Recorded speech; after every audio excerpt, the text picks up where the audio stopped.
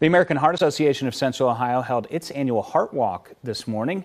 The theme of this year's walk was I Walk to Save Lives. They chose the theme because the number of people dying from strokes and heart disease has risen significantly.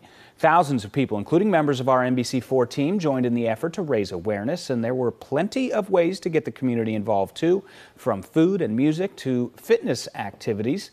The day is not a time just to remember those we've lost to these diseases, but also to celebrate the survivors. Oh, it's awesome. It's so awesome. I'm just blessed to get another chance, another opportunity.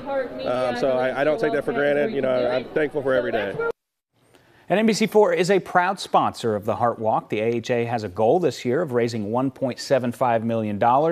Right now, they tell us they're within a couple 100,000 of reaching that goal.